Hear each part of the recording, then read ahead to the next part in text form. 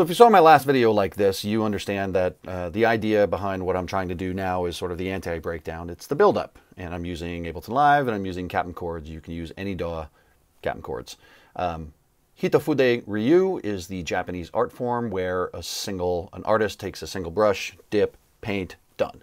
The idea is to capture inspiration, get as close to the idea as you possibly can, be in the flow, and then go. Last time I went in with very little preparation. I chose one sound, and it was the pad. I never really explained why I chose that sound. The sound itself has two sounds in the sound. There is the main pitch, and then there's another pitch 7 semitones above it. So it gives you a perfect fifth, which means if you play a 3-note chord like a triad, you actually get 5 notes. So you get the root, and then a fifth, and then you get the third, and a fifth above that, which was the 7th, and then the 5th, and a fifth above that, which is the 9th. So you get a 1, 3, 5, 7, 9.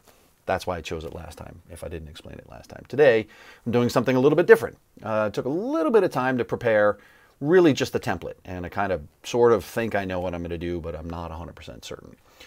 So the idea is to just get started, make some sounds, and go. The one bit of prep work I'm doing today is to show you a couple of neat little functions in Captain Chords. And instead of using the built-in sounds, I'm going to be using some other sounds. I'm actually going to get rid of this for a moment.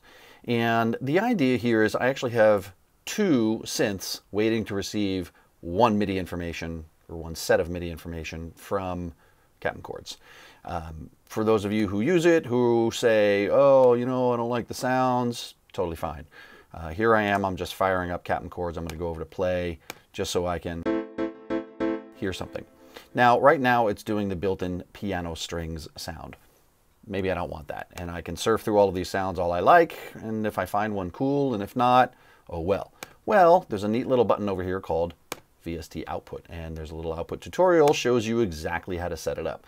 So Captain is going to generate the MIDI, and then Captain is going to now send it to different places. One place it's going to send it is internally to the internal sounds. I'll show you how to get rid of that if you don't want that. But then the other place it can send it is to any other MIDI track that's set to receive. So the tutorial's here on the screen. It's quite easy, and I've already set that up. And that's the idea. That's the preparation. You kind of collect your favorite sounds, set them up in a template, and get ready to go. So all you have to do is fire up your template and go to work. So again, here in play, right now I hit play and I hear nothing because the sound is going out. So I'm going to move this down, and I'm going to come over to these 2 tracks. In fact, I'm going to get rid of Captain. Before I do, I mentioned last week, if you close the window, it closes the sound. Doesn't have to. So there is a preference, which is super cool, called Keep Playing MIDI Notes When the Plugin Window is Closed. So with this checked, it goes across all the tools, at least it did for me, and I'm going to hit Done so that I can just close Captain Chords, and it's going to work. So here, I've got a Serum, and I'm just choosing a preset, BLD Pluck is my first sound, and my second sound is this Centipede Pad. So I have 2 sounds prepped. One of them has a little bit of pedal, a little bit of dynamic tube, and I'm sending it to B. B is an echo. Actually, I've got a delay and an echo. Let's get rid of that delay, so just echo. So that's my prep. I've done a little bit of sound design and a little bit of sonic choice, and now I'm going to set this to receive. So I'm going to go take from Captain Chords, also we have post effects, Captain Chords, and Captain Chords. And now, if I go back to the Captain and go back to play, I'm getting nothing. And that's because I'm a dummy. Record ready! Always a good thing. Now, no, I'm a dummy. What did I do wrong? This is what I did wrong?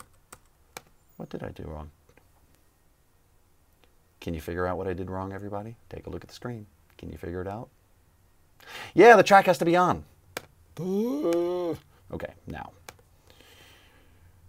Computer keyboard. Now I'm in business. So I can play whatever I want, and the MIDI is coming out. You can see to Serum 1 and Serum 2. It's actually not going here. If you find that it does go there, you can always take this and go sends only, and that'll turn it off. So now I have to figure out what I like. So I'm going to play around. I was thinking maybe today I would do Dorian. What's going to happen in Dorian?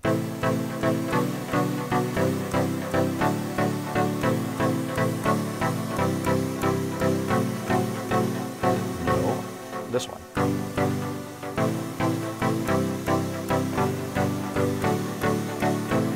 You've heard this progression a million times.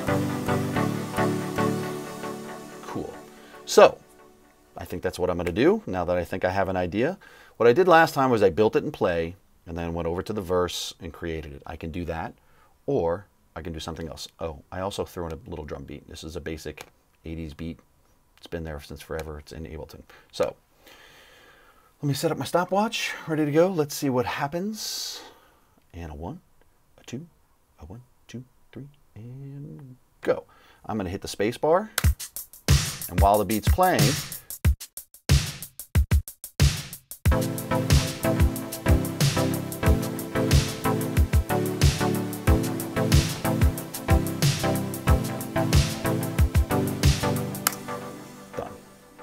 take my clip, and I'm going to drag it down into Captain, double click it, hide the Captain, take all my notes, quantize them to 16ths, and now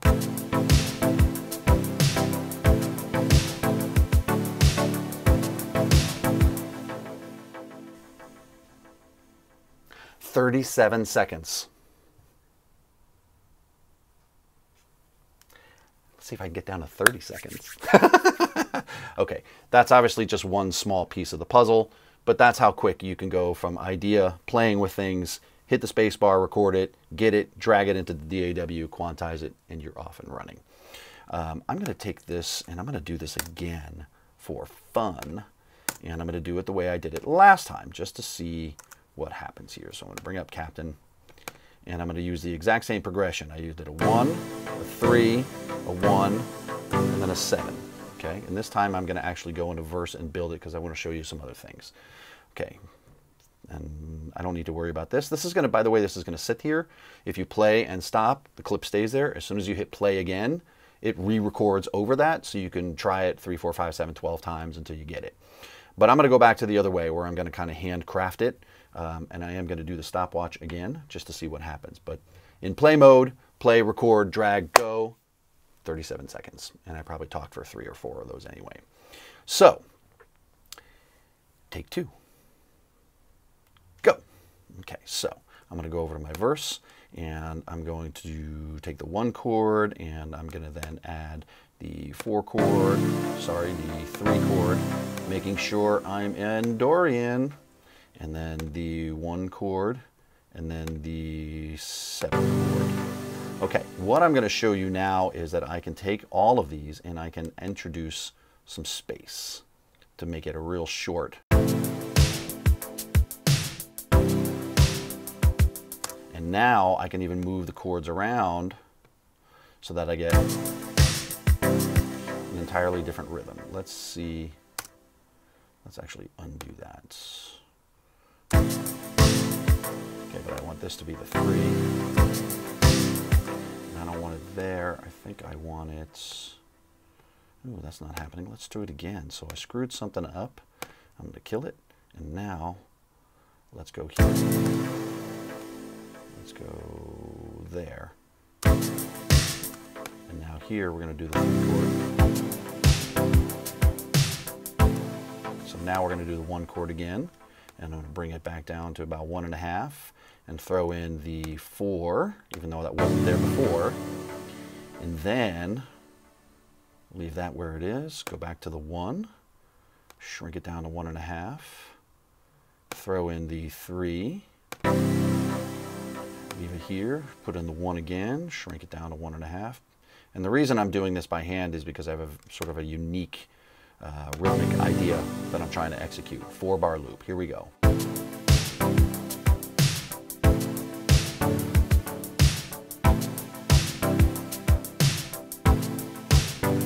Great. While that's going on, if I like, I can go over to each of the Serums. I don't think that's the one I want to mess with.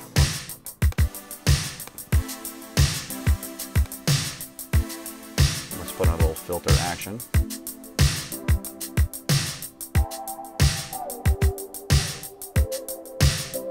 Let's take LFO2, drag it onto the cutoff.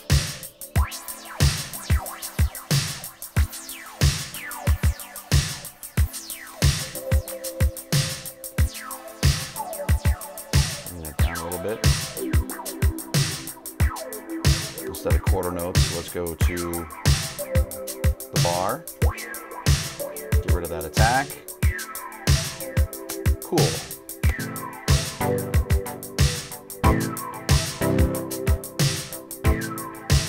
Terrific. Haha! 2 minutes, 54 seconds. Got it under 3. I didn't do bass. I didn't do melody. I just did chords. But I went from an idea, handcrafted, my own sound, new mode, and I was playing with the timing to create a custom timing. One step further, if I wanted to, I could go to each of these and change them from 4, complexity 4, which is a triad, to complexity 2, which is just fifths. And then you get an entirely different sound. So let me do that real quick. And I'll leave the 4 chord as it is because I want it to be major, because that's one of the specialties of Dorian. And I think I'll leave the 7 here, so you'll get this.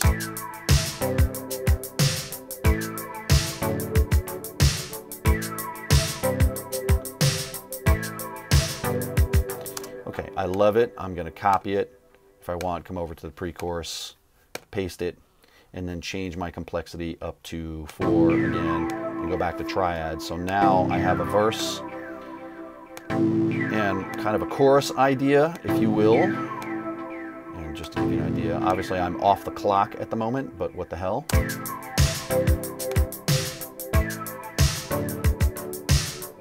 So here's the verse, and they call it a pre-chorus. You can call it whatever you want. Now you're in triads.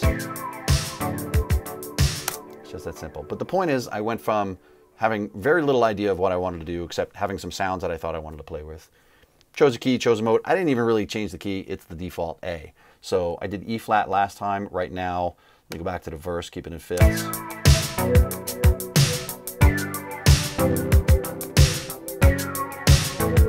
There we go, G flat today. Why not? More of these coming, more little features of Captain, different ways to go, different Hitofude Ryuu approaches. I'm Matt Donner, and this has been The Breakdown. Thanks for watching. See you next time. Please put the comments. I'm going to do this every week until everyone says, no, stop, or yay, keep going. Let me know what you think. Hit me up with questions, comments. I'm always here for you. Thanks, everybody. See you next time. If you're an aspiring music producer and ready to evolve your sound, find out more about our San Francisco ground campus, online classes, and one-on-one mentorships at Pyramind.com.